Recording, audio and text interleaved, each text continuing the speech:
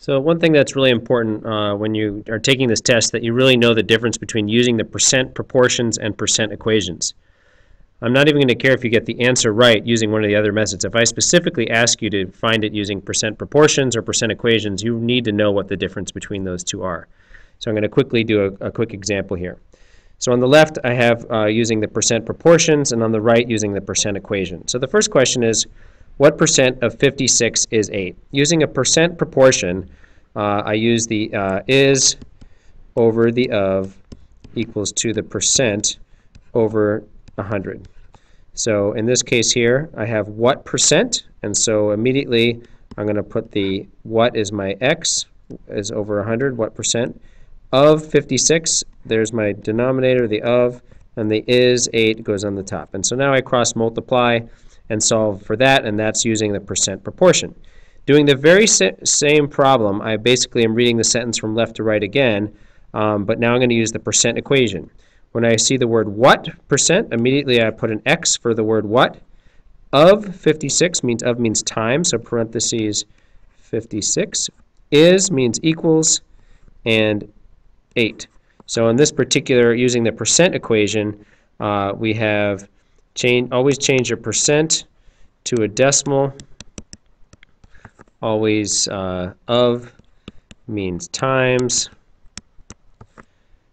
Is means equals, and the x, or I should say the word what, you're going to put in a variable like x. Okay, so and then we would solve for this one, and the difference between this one is just having to be careful about moving the decimal. When you change a percent to a decimal, move it 2 places. When you're solving for a percent, like in this one, there was no percent to move 2 places, so you're going to do that at the very end. I'll divide both sides by 56. I'm going to get a decimal, and then I need to move it 2 places to get the percent then. All right, so the same one here. What is 12.4% of 150? I start off with my is and my of. What is, I don't know what is. The of is 150. And then I have my percent over 100. In this case, it's 12.4 over 100. Again, cross multiply and solve.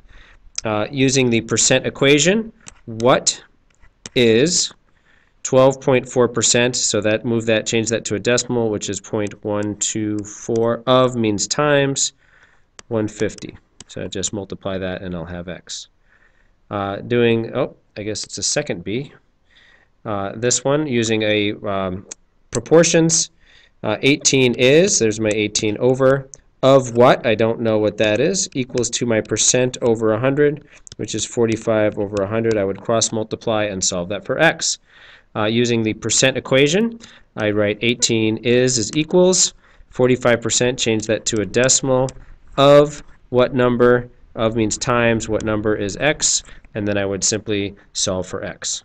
So those are setting them up. I haven't actually solved them, but that's how you set them up using both a percent proportion on the left and the percent equation on the right.